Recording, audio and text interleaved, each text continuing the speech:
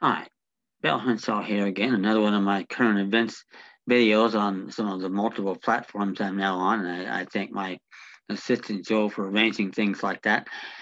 And this one, I'm going to talk about what I've got ongoing here. It's really astounding when you think about it, but it's what happens when you have, as I do, 5 decades of intense, passionate, and independent study of the Constitution, history, and laws of the United States.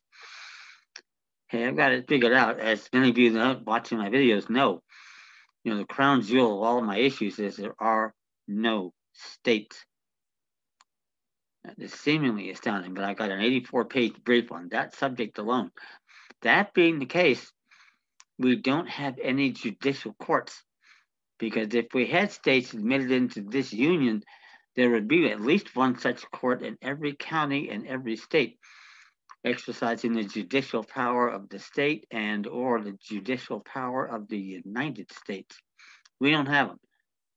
That in effect makes every fucking law on the books null and void, nunc pro tunc ab initio, as a bill of attainder, aka to the framers of the Magna Carta, as a writ of principe. We don't have it. We don't have the right to trial by jury. You can't go in and question virtually anything the government does, except under the damn civil quote unquote rights statutes, and only when they have to make it look good. And it's a rare occurrence. Rodney King jumps immediately to mind here. Only then, do they actually allow someone to walk out with a quote unquote win? I'm going to do a hell of a lot better than that because what I do, it's so good. Uh, when you get the full explanation, it's so good that we won't even have to file any court papers in your case because there isn't going to be anything happen in one of their corrupt courts anyway. And the leverage you're going to have, that's the beauty of it because I have multiple unopposed constitutional issues. Those of you that follow my videos know, it covers all 6 articles of the Constitution and a lot to do with the state constitutions too, if states still existed. So that said, what we do is serve them up what I call an opening shot across the bow about your case and about the fact that they should want to make a quick settlement here, keep things quiet, not let us file any court papers, and certainly not let us consider going before a federal criminal grand jury. Because there's a lot of acts, career-ending acts, let alone acts of treason, that get committed against us every day by these black bastards, local dumbasses, state bar association attorneys, you name it. And this is the way we can stop it and start to get our federated Republican form of government back.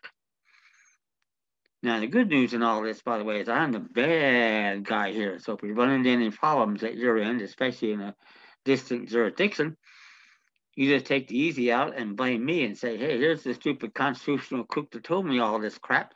It looks like he was wrong across the board. Why don't you file a complaint against him for practicing law without a license?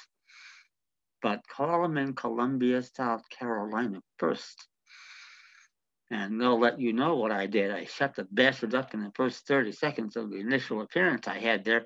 They've never recovered from that. And as you can see, I'm back home now, not rotting away in some prison cell in South Carolina, because I stood up there and did it with attitude, with ability, and with evidence.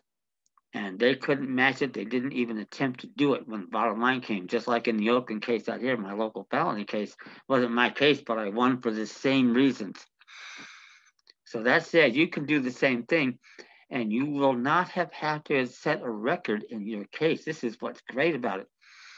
Because even if you don't have a record, you have the same 800 pages we have in Oakland, or you would have had if your defense counsel had done his sworn duty and presented these issues, and or if there were any meaningful and substantive curricula in the mandatory public education system such that you would know about your rights and how to invoke them. Or in the alternative, if you would have met me early on and gotten my documents and filed them with the clerk of court, served them on the dumbass, and gotten a hearing on the record, all of that would have happened. And by the way, the Constitution mandates, and the Supreme Court gets it, you can challenge the jurisdiction at any time, which is in effect what we're going to be doing with an offensive petition for redress. something that should have been done from day one. And adversity doesn't matter how many years ago. My case against the airport goes back now in my 15th year, and there's still no statute of limitations because of the deceit, fraud, and treason these bastards pull off in the system, knowingly or not, doesn't matter. If we don't have judicial courts, we don't have any remedies, namely the right by trial by jury according to the course of the common law. And for crying out loud, inhabitants of territories have that right secured by Article 2 of the Northwest Ordinance of 1787 as reenacted by the first Congress. State citizens don't have this? At least state citizens, and I would say state inhabitants and other people who should. And this is a big deal and a big distinction from civil rights. If you go into the 14th Amendment, see you later. You don't have any remedies, only such as the government will permit you to engage in. That's what we have to get away from. All you advocates of civil rights out there, Jesse Jackson, Al Sharpton, get over it already. Get rid of the crap. Stop riding on the backs of your people in positions of power while you're doing nothing for them.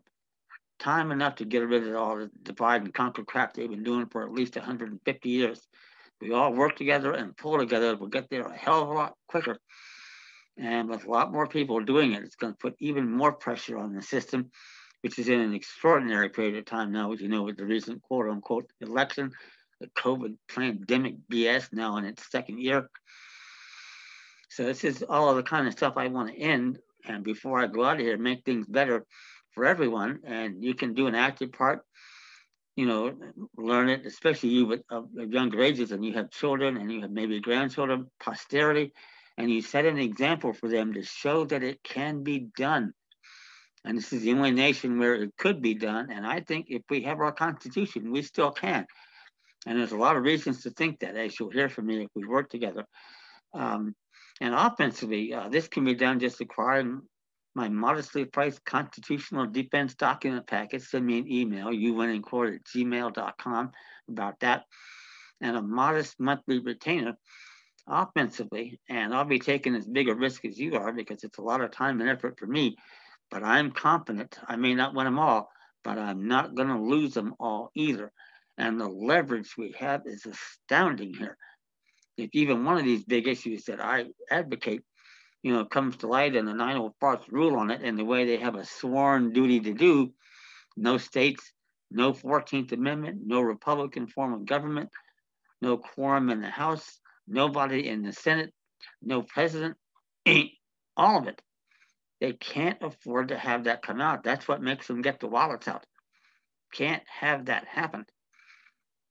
So that said, anyone that wants to contact me about that and see if we can work together here, and there will be some work at your end, but not the 10,000 hours I had to put in those musty old stacks of law books starting out in the early 1980s. Didn't have internet back then. You had to do it the hard way. In a way, that's personally good for me because I've got a pretty good memory to start with. And when I read things, I tend to memorize. And by the way, it's a lot more than names, dates, and places. My goodness, they start talking to me. And if I ever get an in-person settlement conference with any of these bastards, or the perps as I call them, maybe in your case, I go in there, first thing I'm going to tell them is it took me 30 seconds in South Carolina to make believers out of them.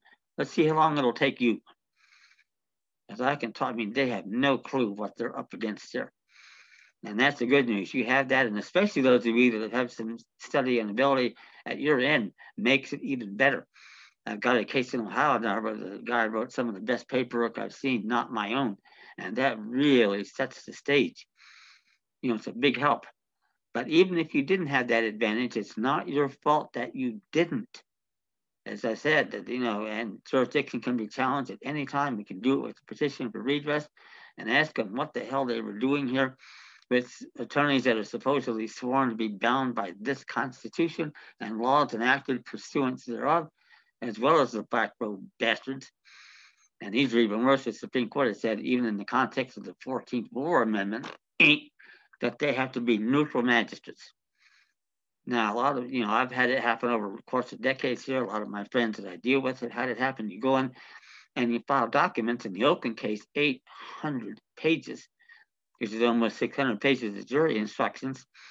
and they get summarily denied without the local dumbass even to have to file opposition. If the situation is reversed, what the hell do you think is going to happen? They put a motion in, we don't answer. See you later. You're out of here. Probably in jail. See you later. This is a neutral magistrate? Really? Well, I think the framers of the Constitution will have a real hard time with that. So there's so much leverage you have. It's exciting. That's why at age 72, my life is still ahead of me because I'm still learning. I'm still getting better. I'm teaching you how to do it. And, to try to get at them. And by the way, it's a lot more than just the money involved. And that's what a jury would see, which they can't have happen because if it does, we're going to be the ones that have the credibility and not them. All they got is $2,000 suits, in their damn state bar association. We're in there trying to make changes that the jury will understand, that's for their benefit as well as ours. It's never going to happen. They can't let that. They quit Malcolm. They would not go to trial against me criminally, knowing I'm going to be testifying as an expert witness a cappella and blow their socks off. They're not going to do it in the current petition for redress we have either. The same situation. I'm going to tell them, you're stupid enough to do that. Go for it. Because I'll blow your ass right out in court, and the jury won't even have to go back in the jury room to deliberate. That's how bad it is for them. But that's how good it is for those when you know the power you have and the rights you have. It makes a difference in your life. Especially those that may have fallen by the wayside here and gotten involved in drugs and alcohol and things. You now have a reason to believe in yourself and know that we have the right to life, liberty, and pursuit of happiness. Our life means something, and we want to do something with it. That's the best message we can have. A jury is going to see that, and they will respond to it. But we're never going to see a jury because they're going to get the checkbooks out and make it worth our while. And in life-changing amounts. Now, sure enough, by the way, money cannot solve all problems. I get that. Some things, especially if you had a dear one that's been shot and killed, and I have a friend of mine who just recently had that happen, you can't ever make up for that. It just doesn't work that way, obviously. But if we get some real justice, for the Breonna Taylors of the world and George Floyd's, now we start sending some of these law enforcement thugs into jail for what they did. That's what changes things. How many of them is going to take? Or black robe bastards with a sworn duty to be bound by this Constitution. This is the leverage we have, and that's what I want to work with you with. An offensive case for petition of redress. It's just great. So again, send me an email, youwinincourt@gmail.com, and I'll send you information on what I'm doing here. You're going to love it. Information on my document packets and how we can go about this. You'll be absolutely amazed how the system was originally set up and how I believe it still is and can prove it. That said, get the word out, like my videos, subscribe, tell your friends. And if we get out there and all work together, and Americans, Asians, and Africans across the board, we get it done that much quicker and make a better world for us, our children, their children, and our posterity. The whole point of all of my work over the course of 5 decades now. Thank you.